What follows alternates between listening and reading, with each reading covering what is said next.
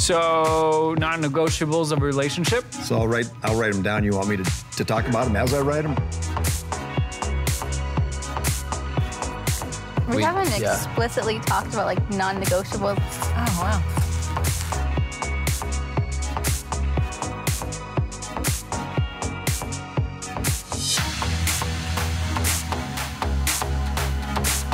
I don't think we ever sat down to create a list. This is what 15-year-old Stephanie had. This is the first time I made this list.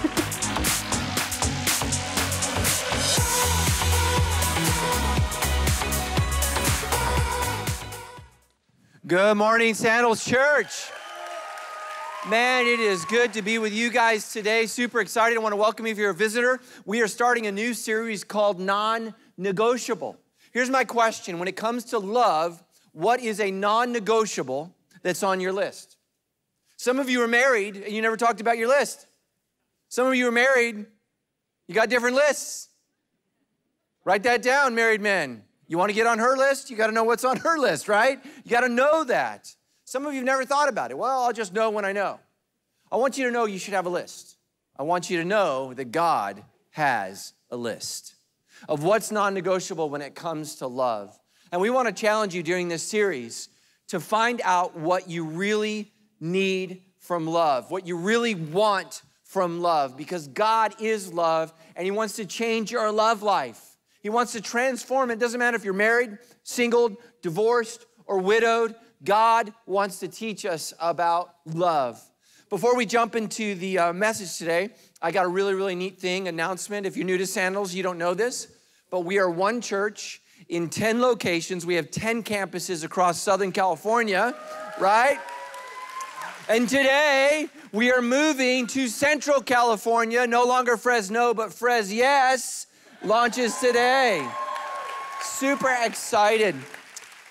Some wonderful people in the valley gave us this building. We've collected all the funds and we've done it with zero cost to the church. Isn't God good?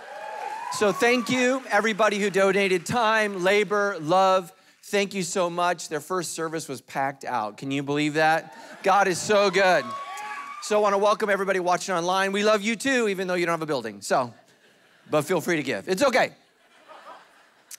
So how to find true love? How to find true love? Write this down. If I'm gonna find true love, I gotta accept that not all love is real. Now, if you're a teenager, write that down. You don't have to get killed by love, murdered by love. Like when you're young, just because you feel it, you assume it's real, don't you? But it's not always real. Just because somebody says, I love you, doesn't mean they love you. It might mean that they also love pizza. They also love baseball. They also love the Lakers as long as they're winning. So what happens when you're not winning? Like the pizza, they go get another meal, right? Not all love is real. Just because we use the word love doesn't mean it's real. Matter of fact, some of you, you've seen these rallies, you've seen these protests in the name of love, and they write the word love on the poster, L-O-V-E, but what it feels like is H-A-T-E. You see, just because you use the word love doesn't mean it's love. It's not always real. Tammy and I, we both did something so weird this year at Christmas. We've been married 24 years, and here's the thing. The longer you've been married, the more you become alike. You can try to resist it, but it just happens. And so this Christmas, I kid you not, I was so excited. Guys, listen to me. I plotted, I planned, I shopped. Yeah. That's right. I mean, on the internet, but I shopped. And I got Tammy just this gift that I thought was so awesome. I thought she would love it. I even had one of her friends wrap it, because if one of my friends wrapped it, it would look like a kindergartner wrapped it. And so one of her friends wrapped it, and we opened gifts on Christmas morning, I kid you not. We got each other the same dumb thing. Right, which is cute, but it's also a waste of money. And so if you come to my house, in our TV room, there is a piece of artwork that, well, we didn't hang the one I bought. We hung the one she bought. That's how marriage works, guys.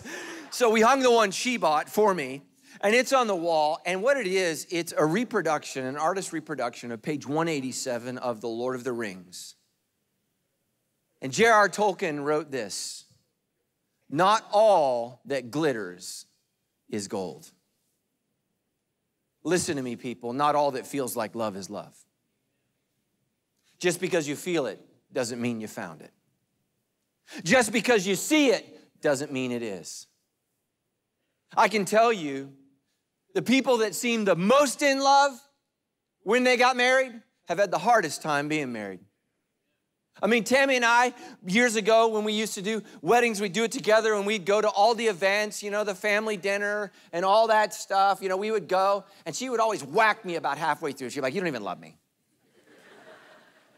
And she watched the husband dote over, you know, his bride. I know we said we wouldn't get each other gifts, but my love makes me a liar. I'm like, geez, bro, you're killing me. I remember one in particular, though, this couple that they just seemed to have it for each other. They just loved each other so much. And 6 months later, ladies, she was in my office bawling. And she said, I've made the worst decision of my life. You see, just because you feel like it's love doesn't mean it is. Except that not all love is real. Next, you're not going to agree with this, but pray about it. I'm right, you're wrong. This is going to shock you, especially you guys over here. Yeah, you. I mean, they're not going to agree with me, but you are, right? Okay, thank you. Write it down. You'll never hear this anywhere else other than here. Not all love is good. You know why you don't believe me? Because you don't believe God. You see, in our culture, if you attach the word love to it, it has to be good, right? Love is love. No. What determines the quality of love, listen to me very carefully, is its object. It's not do you love, listen to me. It's what do you love? A thief loves to steal. A liar loves to lie. What do you love? It is not just your love that matters. Listen to me. It is the object of your love. It is the object of your love that determines its quality.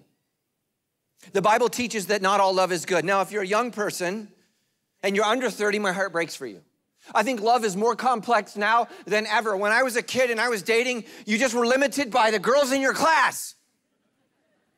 And I was very short, so that limited the girls even further. Right? Tall girls out. Because I was so short. You know, I didn't want to be like, you know, at the dance. But when I was a kid, like you only dated people that you knew. My son got a text from somebody in Russia. Russia. When I was a kid, the only thing I knew about Russia is they wanted to kill us. Now they want to date. It's hard to be a young person today. But understand this, Paul writes to a young man, Timothy, his heart breaks. And listen to me, if you're old, your heart should break for those who are young because it was easier for you. It was. But understand this, he says, in the last days there will come times of difficulty. Listen to me, if you think life is hard and you're shocked, it's because you didn't read the Bible. This is what the Bible says. Some of you are new to church, so let me explain. The Bible says there was a beginning. The Bible says there will be an end. The Bible says God started it, and the Bible says God will finish it. That is where we are going. And so if science doesn't know, God does. Here's how it started. Here's how it's going to end. And we are progressing, moving from the beginning to the end. And we are closer to the end than we are to the beginning. So you need to get right. But understand this, in the last days, there will come times of difficulty. Things will be difficult for people, will be lovers. What's wrong with that? They'll be lovers of what? Self. Anybody ever fallen in love and you found out that you both are in love with the same person? You guys didn't get that. They did. What happens if you fall in love with a narcissist? Nothing good. They love themselves, and they're just glad you joined the party.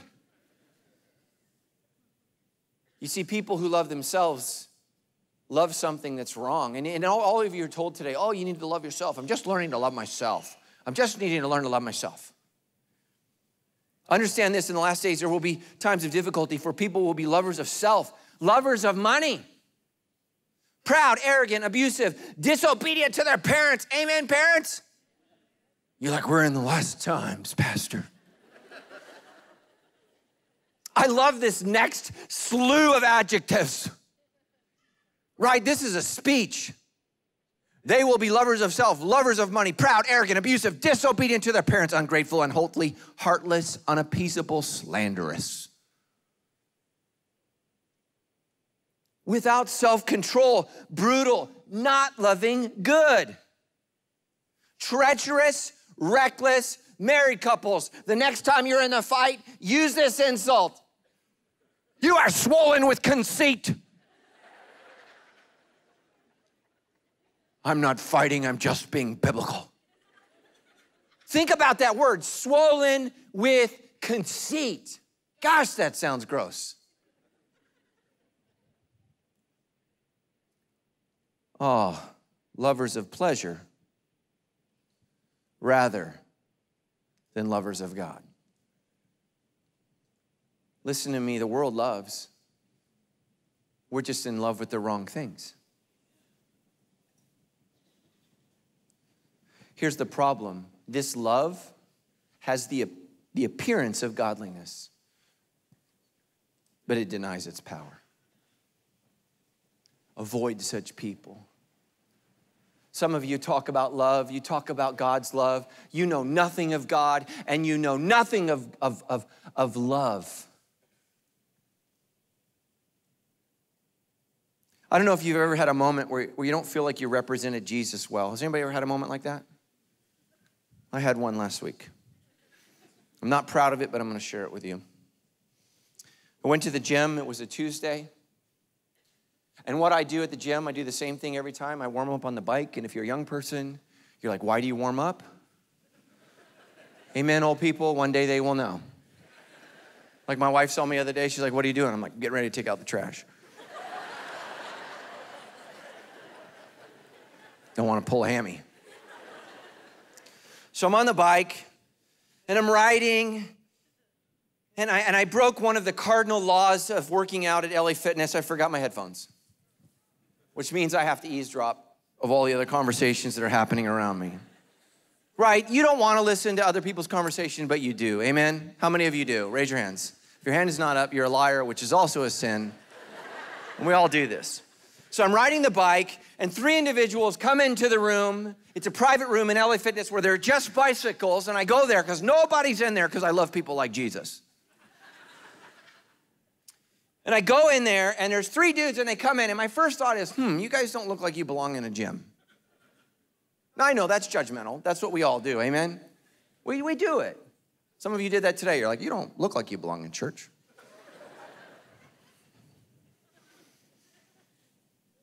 And so they came in, and they didn't look like athletes. But they got on the bike, and I started listening to their conversation. And you know when you're just catching like every other word, you're not catching the whole thing because you're trying to act like you're not listening?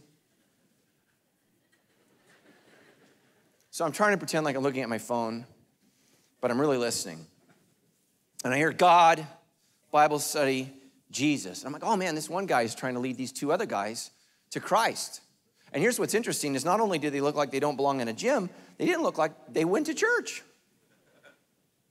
And so I'm listening. And I hear the guy say, it's all about love, man. It's all about love. It's all about love. God loves you. God loves me. It's all about love. And he says this, God's love is effing awesome. Drops the F-bomb. I mean, I don't know that that's an appropriate way to share the gospel, but I'm rooting for him. And then he says this, he says, hey man, do you guys smoke weed? And they said, yeah, which I was finally like, yeah, finally, something that looks like that's what you do.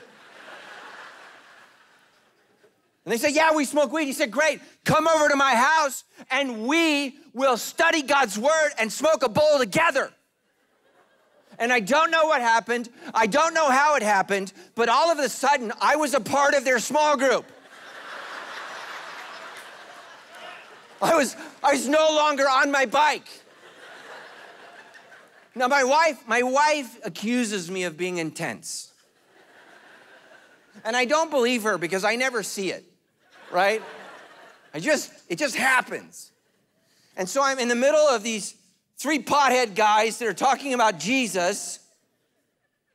And apparently I'm intense because they're all like this. And I turn to the guy that's sharing the gospel and I say, you need to stop talking about Jesus. I was like, you don't know him and you guys are lost. And this whole thing is a mess. And he goes, bro, it's all about love. It's all about love. And you're not being loving. He goes, who do you think you are? I said, well, I'm a pastor. He goes, of what church? And I go, Sandals. And he goes, I was like, Jesus, please don't let this guy go to Sandals. I said, where do you go to church? Thank God it wasn't Sandals. But he said, man, I've been to your church. He said, you're really intense, man. And this is what I did. I just apologized. I said, look, guys, I apologize for my intensity. I don't want to fight. And they were like, okay.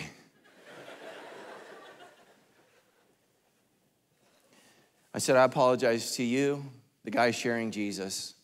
I apologize to you, guy that doesn't know Jesus. And I apologize to you, guy who I don't think knows Jesus, or these 2 guys, right? Like, did you smoke a bowl already today? And here's what I told him. God loves you, but this guy doesn't know anything about God's love because God's love is transformative. And they said, man, weed is good. I said, no, weed is witchcraft. He's like, what are you talking about? I said, in the Bible, when you read the Greek word for witchcraft, it's pharmakia, where we get our English word pharmacy. You don't need drugs to connect with Jesus. You need Jesus to connect with God. And I challenged him, man. I challenged him. I said, you don't know God.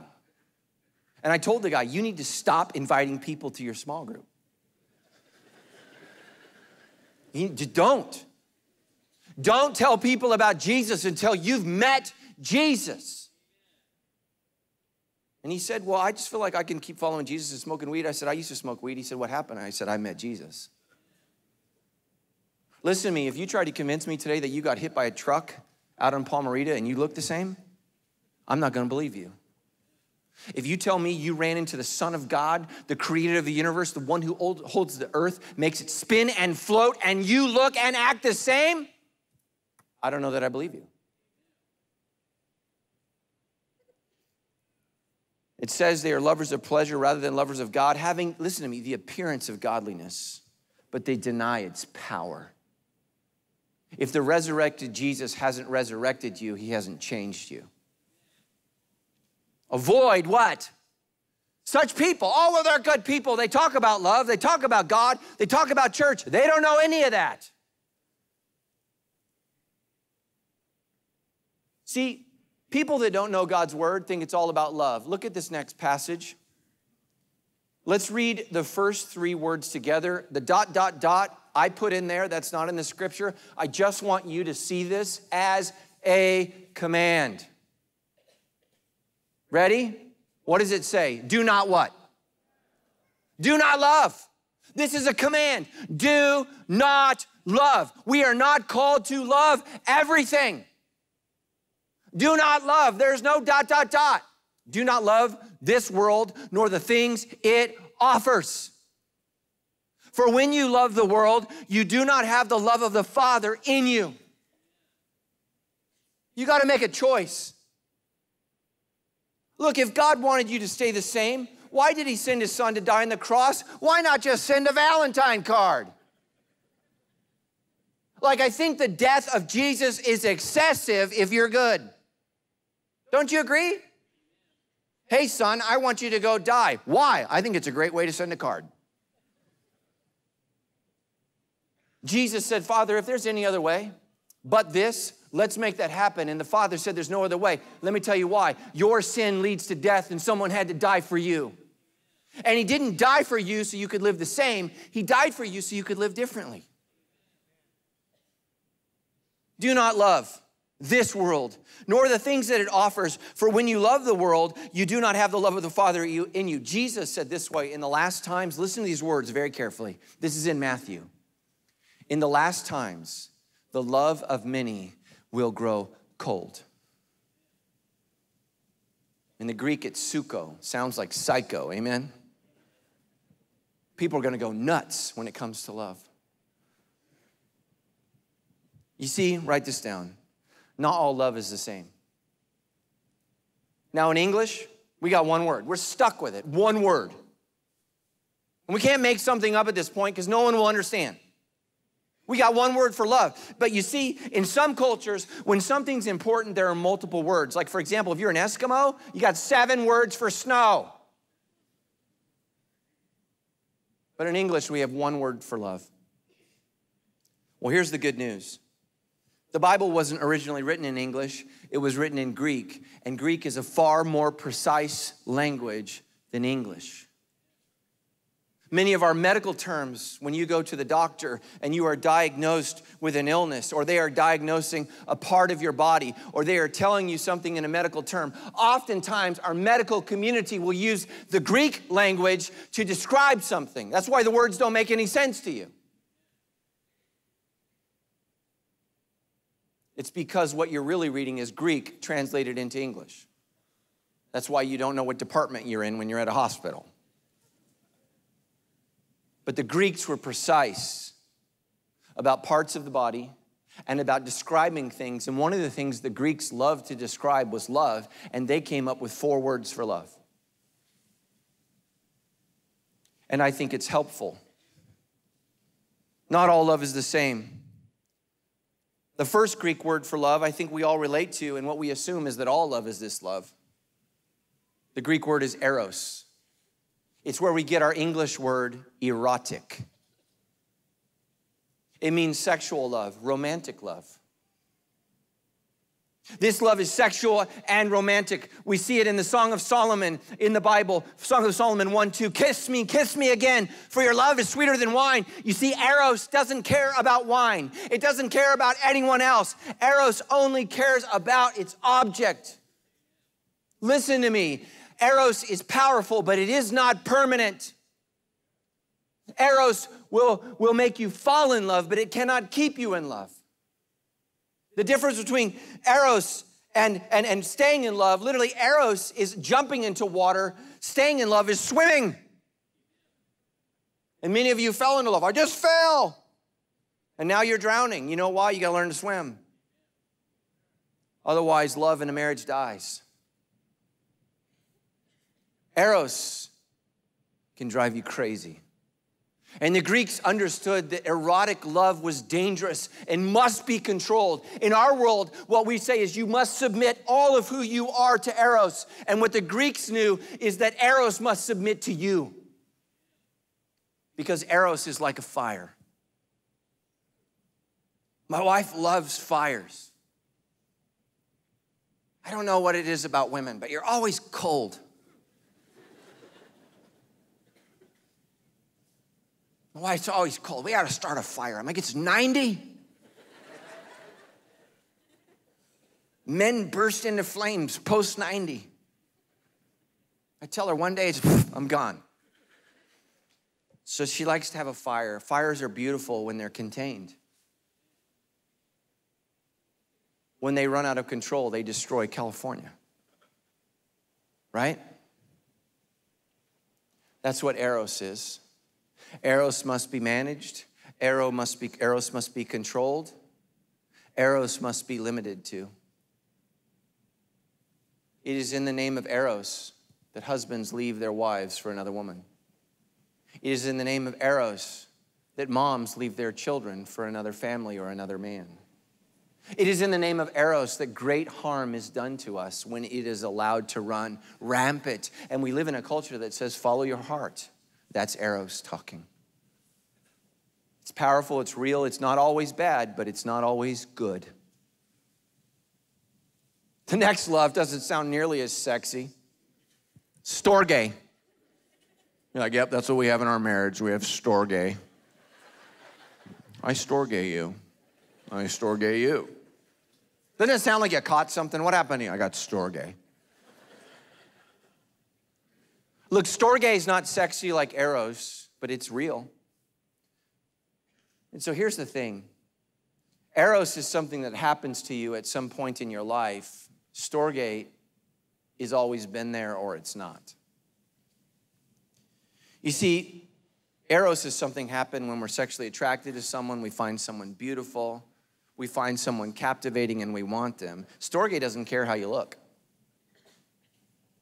See, this is the beautiful thing about storge. You could be ugly and you can have it. It's great. Like, you ever seen one of your friends post a picture of their newborn baby? Isn't he cute? You're like, he looks like a 90-year-old man. I mean, you know, no teeth. He poops his pants. See, it's the same. Right, but nobody falls in love with their baby because they're beautiful. They think their baby is beautiful because of storge. Storge is just there. It's just always been there. It's something that's powerful. Storge is what you have for your grandma, and you don't know how powerful it is until she's gone. You see, that's how we experience storge. It's not when we get it, it's when we lose it. Storge is familiar. Storge is safe. Storge is family. And storge is important. Storge is the love of family. It's people that count on you and care for you, not because you're smart, not because you're beautiful, but because you're family. You're in. You're born into it. Storge is needed. Without eros, none of us would be born, and without storge, none of us would live. We need that. And it's in the Bible in Romans 12:10. Show family affection, underline that. Show family affection to one another. That's storge. With brotherly love, outdo one another in showing honor.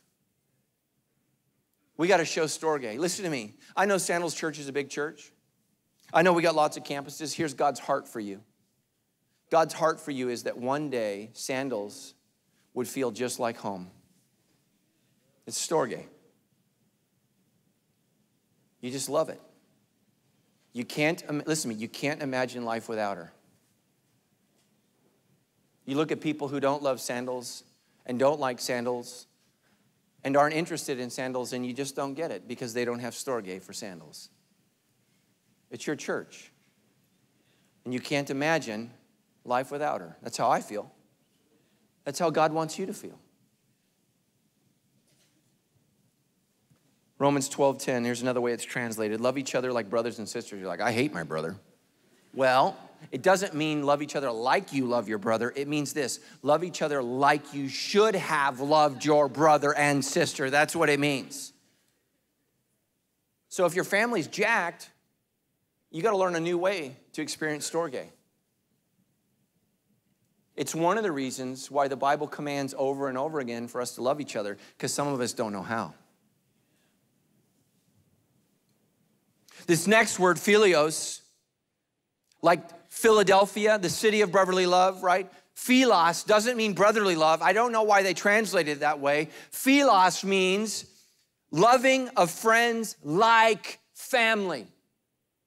In the Bible, it's the way Jonathan loved David and David loved Jonathan. They were devoted to one another. Guys, this is why as male friends, we don't know how to say we love each other.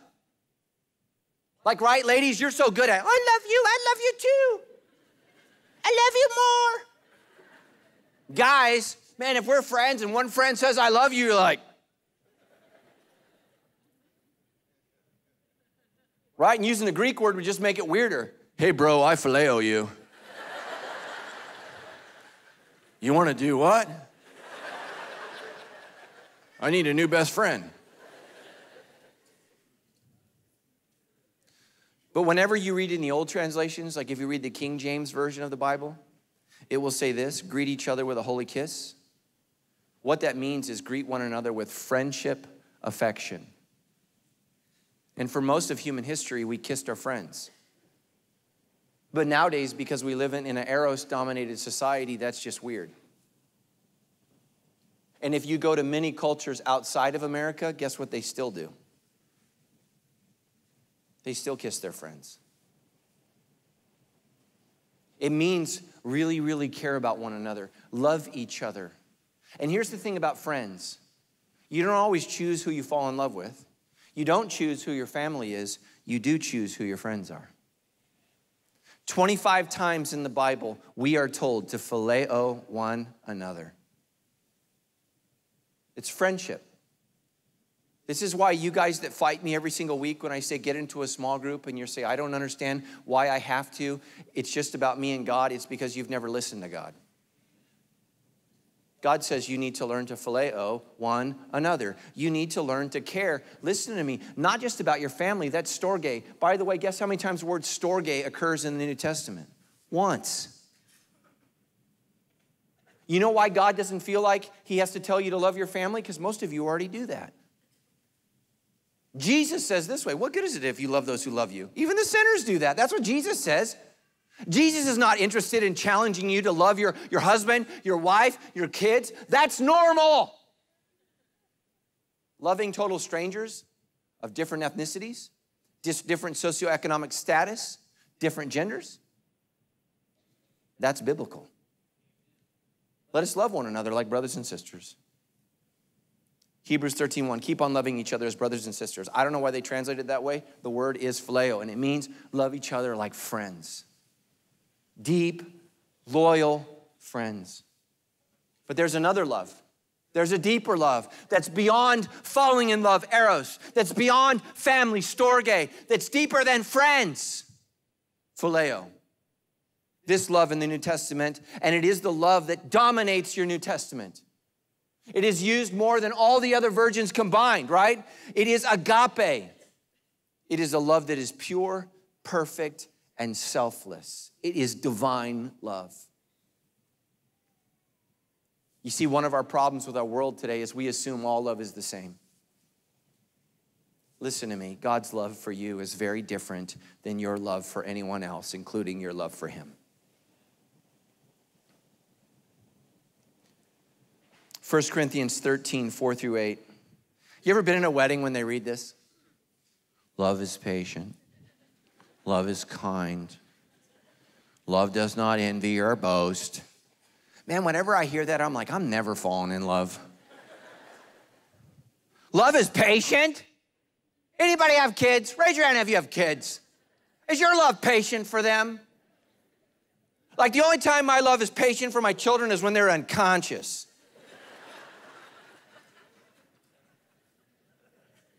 I lose my mind. My kids can't even order at In-N-Out Burger. We go to In-N-Out Burger and they're like, hey. I'm like, it's 1, 2, or 3. There's no chicken here.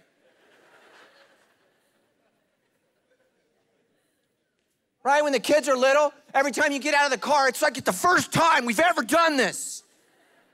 Somebody lost a shoe, somebody's not wearing underwear, somebody puked. Love is patient. Love is kind. Do you know how hard it is for me to be kind? I love you, Tammy. Love does not envy or boast. My kid is an outstanding student. Storge. It's not agape. Godless parent. It's not arrogant or rude. It does not insist on its own way. If you loved me, you would, right? It's not irritable, right? That means no man is ever loved.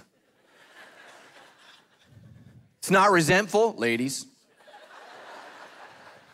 Yeah, it's all funny when it's the guys, huh? I resent that. It does not rejoice in wrongdoing. I love it when Tammy's wrong.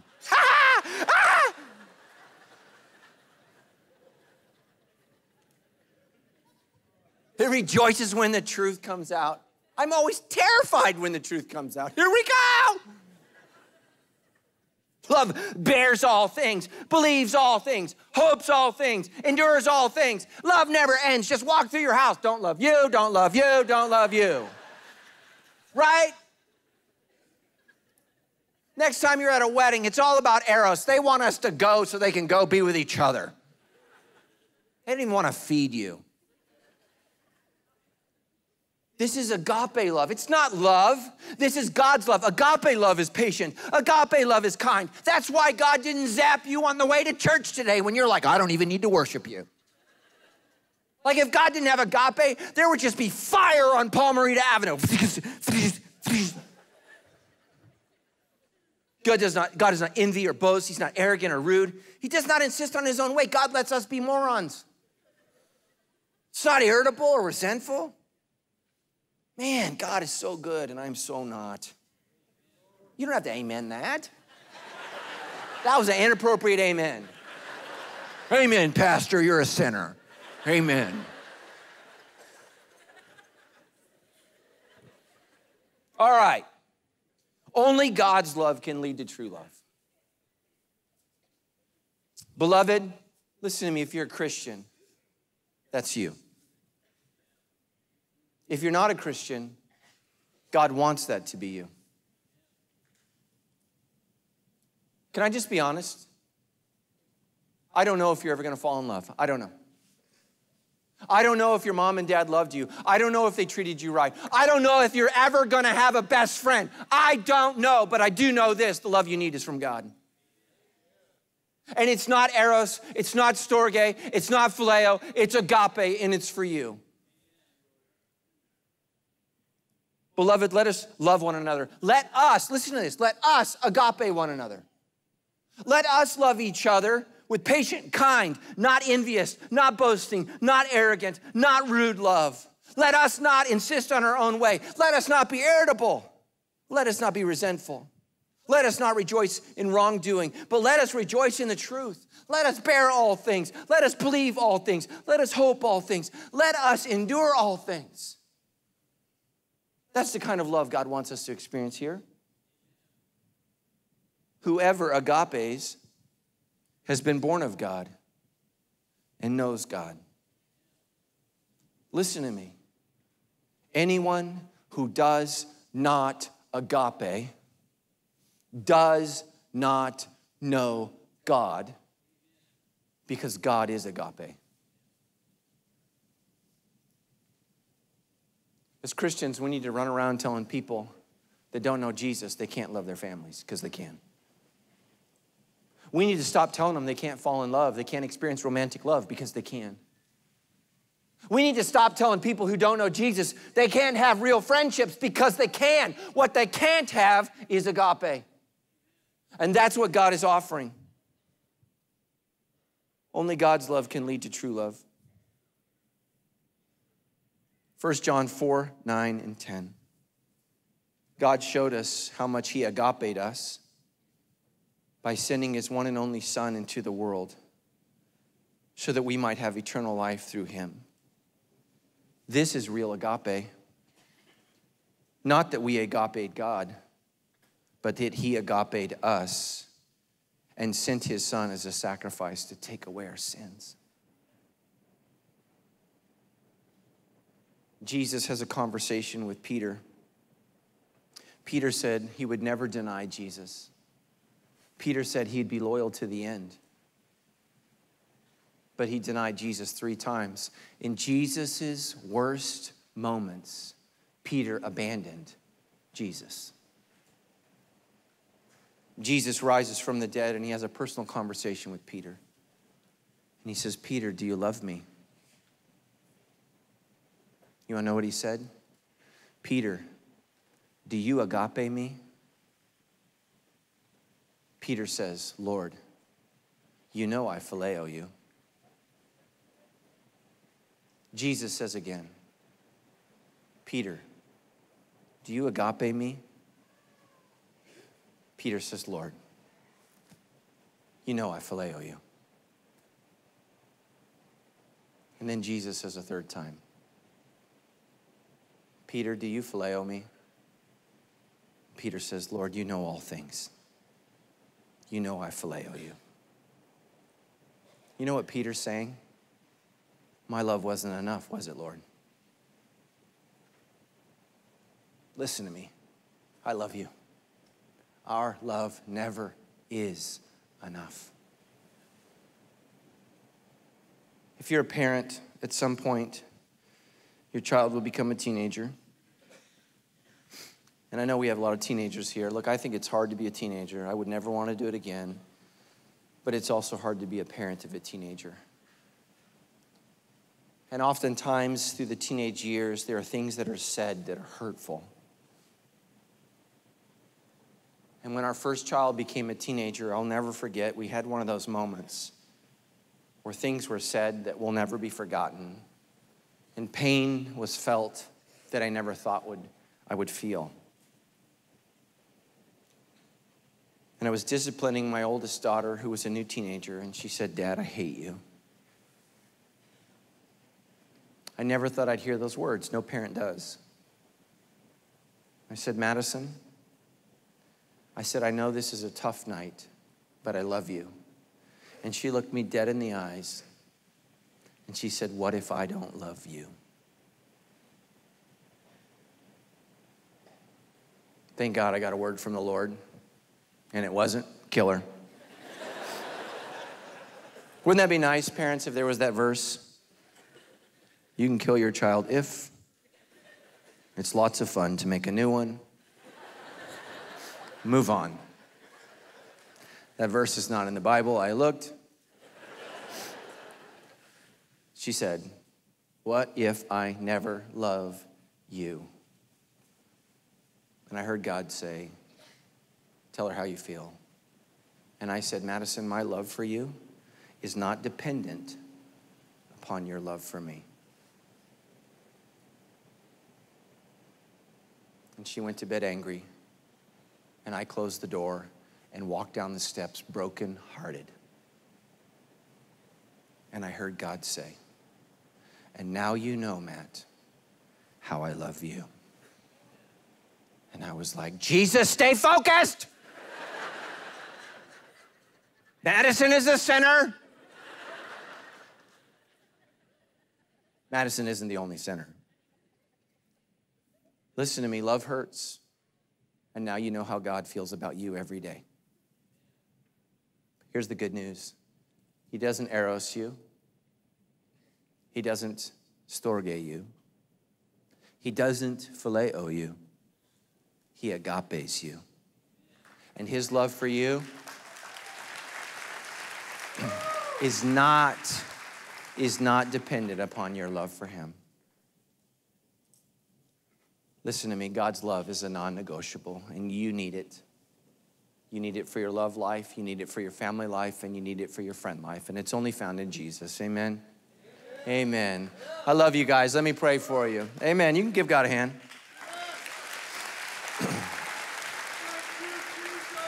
Amen. Let me pray for you right now. I want you to bow your head. I know some of you have had hearts broken and shattered by love. People have made commitments to you that they have not lived up to. People have said they love you, but they have lived a life that seems like they hated you. I want you to know that God is different, that his love is pure, his love is perfect, and his love never ends. His love is agape. Holy Spirit, would you just pour out your agape on this place? Would you mend every broken heart? Would you mend every marriage? Would you mend every relationship with our students to their parents and our parents to their students? Lord, if we have a grievance towards one another, if we're angry at our brother or sister, would you just pour out agape on us today? And would you let us love one another in the name of Jesus? We love you, God. Thank you for loving us. Amen.